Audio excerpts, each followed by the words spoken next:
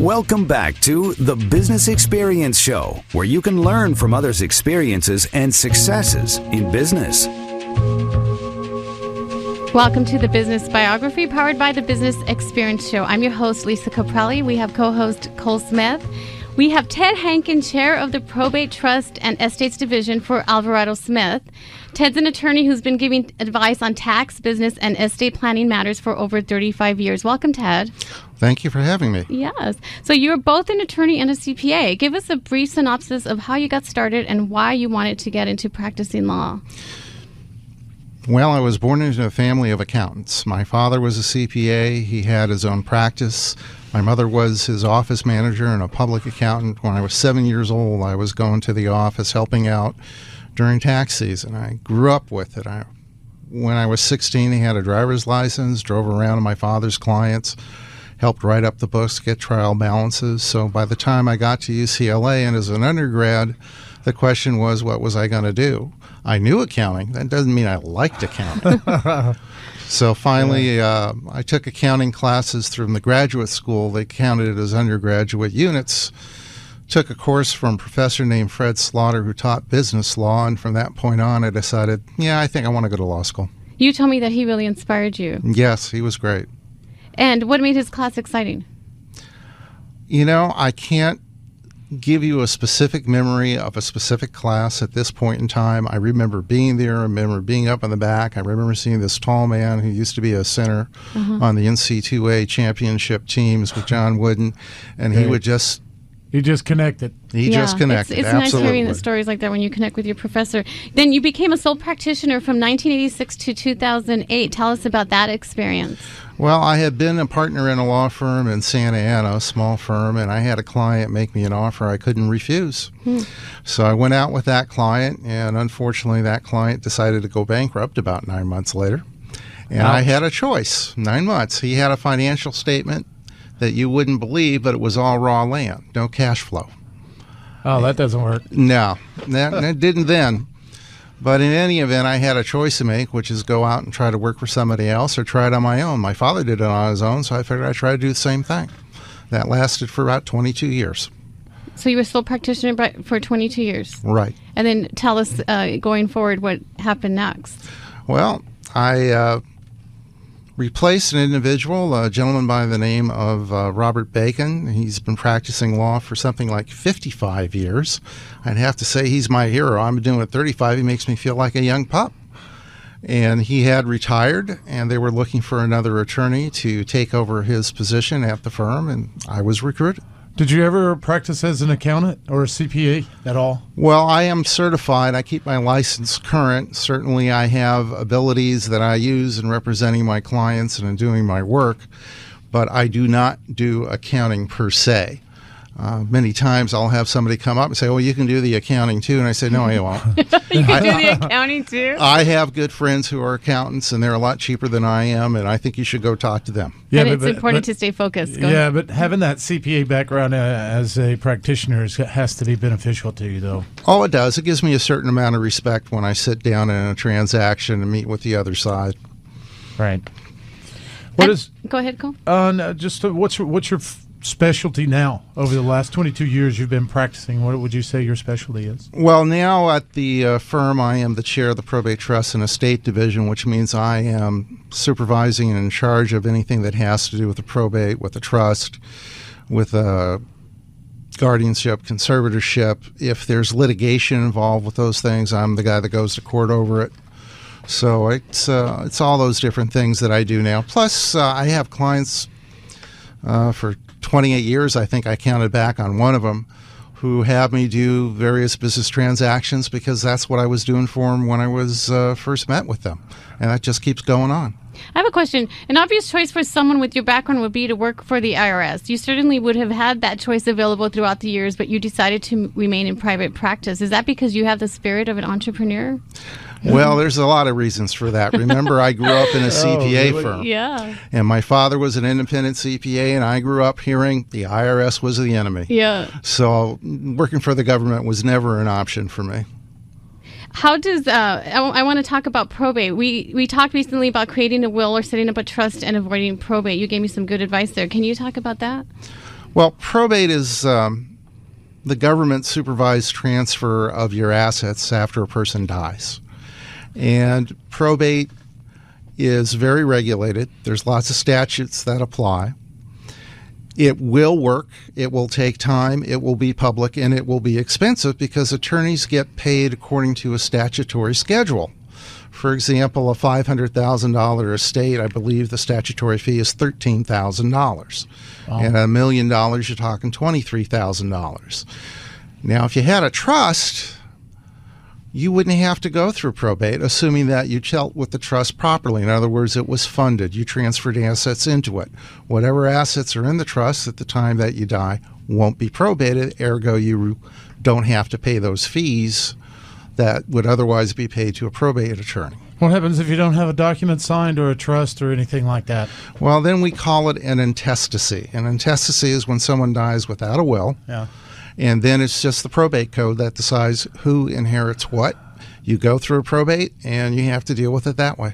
Wow. So if I were to die without a will, it goes to probate automatically. Correct. So in order to avoid probate, which seems like the enemy word, you need to see someone like you to get a will, to get even a trust. A trust has the highest protection, is what I understand. Well, trust will get you outside of probate. There are other ways to get out of probate. For example, if you hold property as a joint tenant, and remember, I have to qualify this. I'm a California attorney, and I'm talking about California law right now. Right. Okay. But if you have a joint tenancy with right of survivorship, that would be one way of not going through probate, but there are tax disadvantages for holding property that way.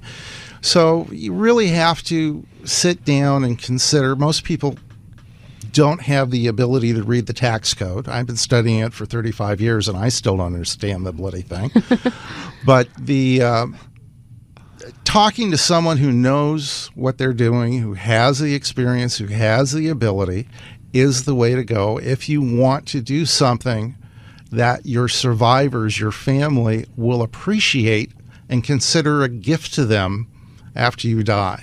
You're not going to be there to see it, but if you have yourself organized, if you have things taken care of, I have seen it, and how much easier it is for the surviving spouse, for the children, knowing that their deceased parent did what should have been done and took care of things before he or she went. There was a case that with the famous painter here in the news in the last couple of months, and he passed away, and he didn't have from what I understand, he didn't have a trust or anything. And there was a handwritten note from him to his ex, and his kids are, from what I understand, they don't have access to it, so they're fighting it in court. Is that legal, not legal? How do you handle a situation where somebody handwrites those things? Well, you can have what's called a holographic will. And in California, a holographic will is a document that's written entirely in your own hand, is dated and signed, and expresses an intent that it be your will. And provided that you've done those things, it will be a will that can be probated, and it will legally satisfy the requirements. Yeah, but in that case, I think that all the kids, the whole family was completely left out, and everything went to his wife, ex-wife or wife. Well, you know, Current wife. that's the other part of what I do, which is litigate over wills and trusts, and then you have issues of undue influence, you have issues of incompetence at the time that the document was signed. And so, yeah, family members hire attorneys, and we go at it in court to try to prove or disprove whether that document should be probated. It is part of what happens. Can you give an example of a case that turned out differently than you initially thought? Than you initially expected? For example, somebody comes to you, you're looking at someone's deceased, they come to you and they think this is going to go this way, and it went completely different because of law or because of other parties interjecting. Well, I've certainly had cases where someone had come to me and they said their spouse had died, and here was a trust document or a will, and I'm getting all set up. Okay, this is how we're going to administer the estate. Mm-hmm. This is what we have to do to complied with the law, and out of the blue comes somebody else along saying, oh, no, that document doesn't work. And by the way, that account that's in there was supposed to have been left to me, and therefore none of the rest of the family should have anything to do with it. So what happens at that point? You try to negotiate something so you don't end up spending everything in the estate. You want to be able to preserve as much as you can, but if you can't negotiate, you litigate. And I'm sure you see people that try to do it themselves wills, do it themselves kits when it comes to trust. What do you, I like how you said earlier, by the way, you said if people take the time to do it correctly, it's a gift. Right. Well, I've seen people try to run a probate through the probate court in pro per. That means without an attorney. Okay. It can be done, but it's difficult. I mean, what attorneys are, they're guides. We take you through the forest of the statutes, and we help guide you to where it is you need to be at the end of the road. You can try doing it yourself. There's nothing illegal about you representing yourself. Lots of people do it. It's just that it's usually harder, longer, and they don't necessarily do a good job. Plus, when you're gone, when you're dead, I mean, you're no longer around. You don't. How do you want to make sure it's what you wanted is executed correctly after you die? It's the only way to reach out after the grave and tell everyone, this is how I want things done.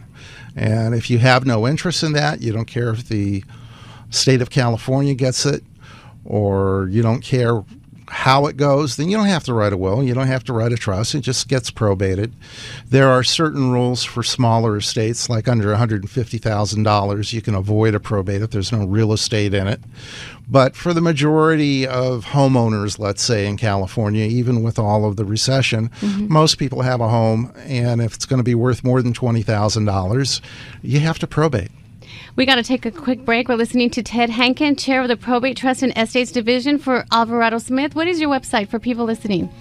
The firm has the website alvaradosmith.com. I have a website, newportbeachbusinesslawyer.com. I also have a blog, californiastatelawyer.blog.com. Ted Hankin, he's an attorney who's been giving advice in tax, business, and estate planning matters for over 35 years. We'll be returning with the business biography. I'm Lisa Caprelli with Cole Smith. You're listening to Angels Radio, AM 830 KLAA. Don't go anywhere. We'll be right back.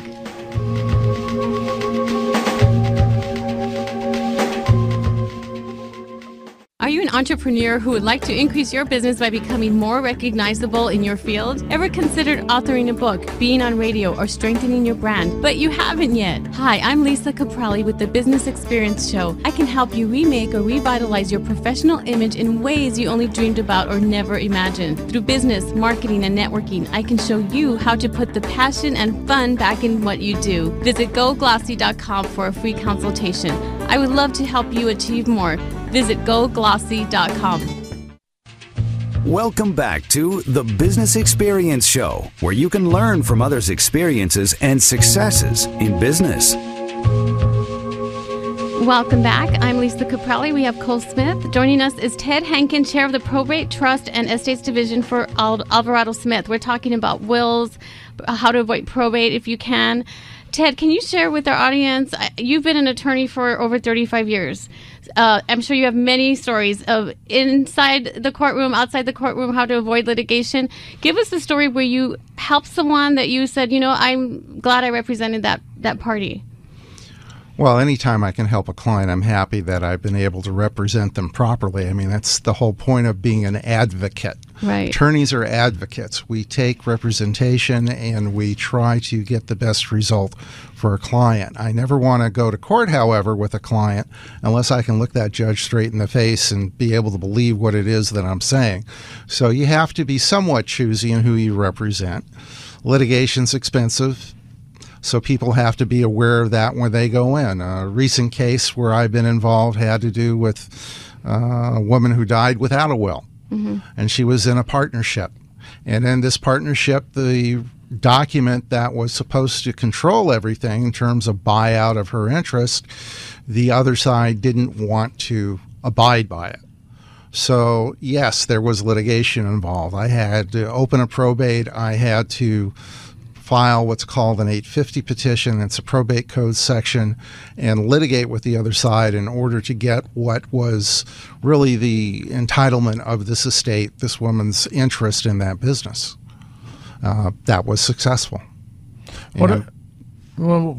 How would you, from a business, from the listeners that are out there, the business owners or just people in general, a lot of people try to do it on their own. How would they go about, and why should they contact you or contact an attorney to help them avoid those types of situations? Well, if you use an attorney correctly, you're going to stay out of trouble.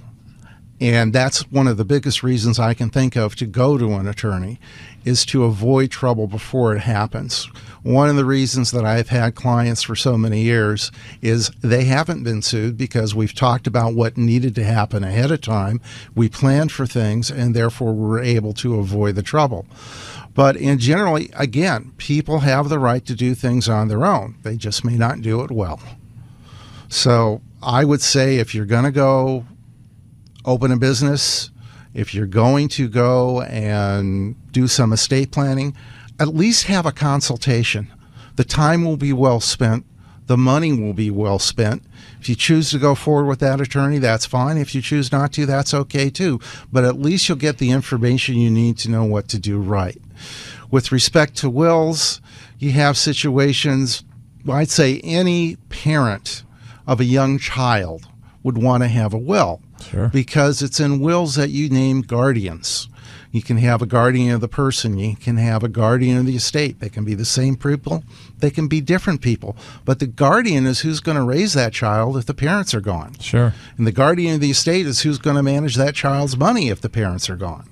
If you want to have some say over who that's going to be, the best place that I know to do that is in a will. If you don't have a will and the awful happens, the plane goes down and the children are left with the sitter, what happens to them? Who's going to take care of them?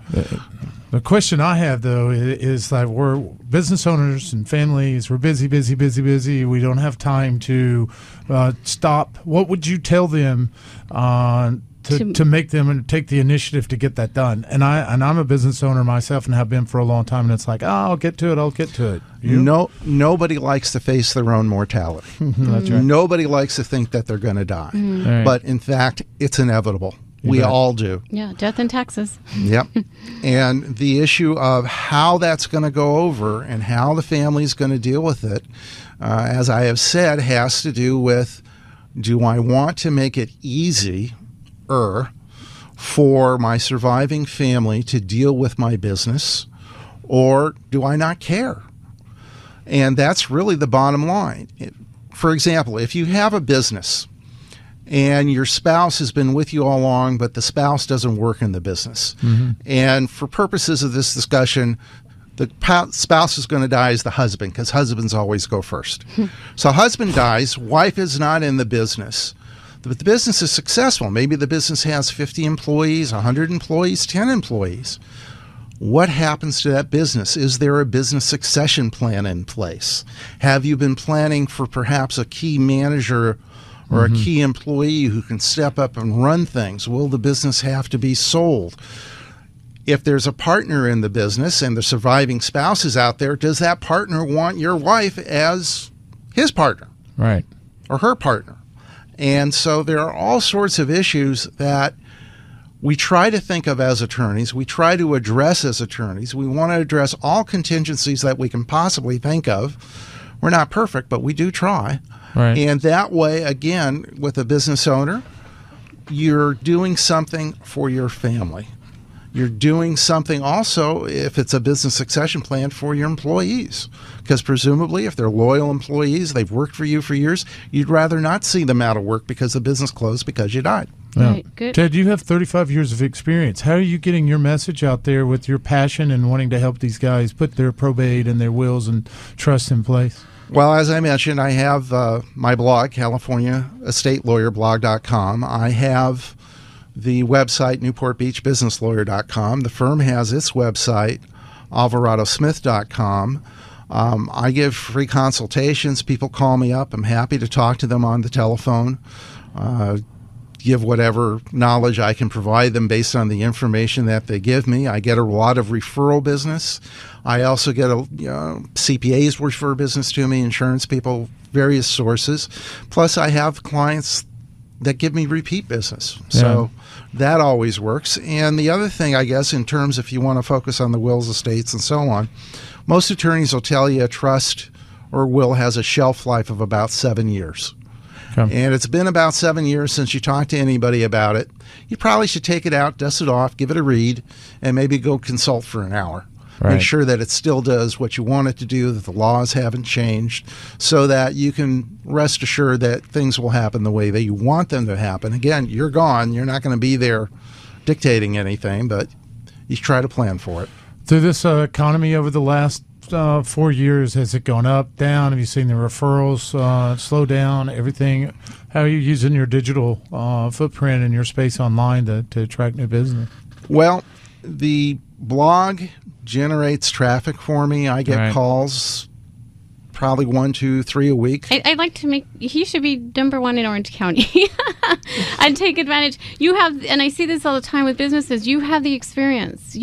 I like for you to have more of the technology, right? So that, because we see this, Cole and I, we see this when we're helping businesses, when we are talking about their marketing and social media thumbprint and platform, is someone can come out of college or, they start a business, but they don't have the experience. Yeah, it's that 40-year-old and above that we're used to the old way of doing business, and then there's the 40 and younger. Well, we did have a conversation before the show, and Cole brought something up that I thought was very astute, and that was the fact that if you want to do business with the younger generation, you got to be able to do Facebook, Twitter, what other stuff out there, and me, I'm just going running down the hall asking, where's a teenager? So, I thought that was really good advice you give. I don't know how to do it, but maybe somebody will show me how. Well, it's just understanding, marrying the two or putting the two together, where you put the business experience and the technology behind and each other, and basically really you're helping each other accomplish that same goal. You're teaching them a valuable service, and they're giving you a valuable service as well. Right. There's lots of services out there that rank service professionals like Ted, being an attorney. There's so many platforms out there with Google, and how do you get on the top of Google with SEO? Well, it's really more about a strategy, what you want to do, and then you set down and you execute that strategy. Every professional out there is running through the same problem. Especially in the past couple years. Old years. I've seen it for the last 5 years where the professional side of the business, they've done great, and they're wondering why everything's disappearing. Right. They used to have the referrals and the leads, and Lisa, you just brought it up shortly. It's like, what do you do? This kid comes out of college, and all of a sudden he's on the first page and he's getting the referrals, but he has no experience. Right. So you got to marry the two together, and it's you've got a lot of valuable information. I'd like to see you get it out there, Ted. And not only that, I'd also like for you to think about how you can put your information into a video archive. That information is very valuable, so that when you retire, or you're gone, and you left your probate, that you're going to still be teaching. A legacy, huh? Where are your offices located, Ted? The offices are in Santa Ana. The address is 1 MacArthur Place, Suite 200. We also the firm has offices in Los Angeles and San Francisco as well. Some clients might be intimidated by working with an attorney at a sizable law firm and think that it's very expensive. Is that just a myth? Is it real, or is that going to help them? Well, as a sole practitioner, I charge a certain hourly rate, and as an attorney in a firm, I charge a certain hourly rate. Not a whole heck of a lot difference, because experience is what drives the rates. The more experienced the attorney is, the more rate he can justify. Presumably, he can be more efficient, and I should say she may be more efficient. Yeah. And therefore, the money, while it may seem like a lot per hour, can still be well spent, because you're going to get what you need, and you're going to get it fast. Ted, why would you use a large firm like yourself versus a small practitioner or a law firm? When you work with a firm, you're working with an individual. You have a point of contact, whether it's me, whether it's one of my associates, whoever it might be. You have to click with that individual. It's all relationship. If the relationship is there, it doesn't matter what size the firm is. Right. It doesn't matter whether it's a sole practitioner. Yeah. Ted, we have to have him back on the show. We have so much valuable information. Ted, if someone wants to follow in your footsteps, what advice would you like to give? Work hard, learn hard, give 100% all the time. You represent the client. You're in a service business. And when you're in a service business, clients expect you to do what they want for them in the best way possible. So your attitude has to be, if I'm representing that client, I'm giving 100% all of the time. Well, thank you for being on our show. For more information on Ted Hankin, you can go to thebusinessexperienceshow.com. Ted Hankin is the chair of the Probate Trust and Estates Division for AlvaradoSmith.com.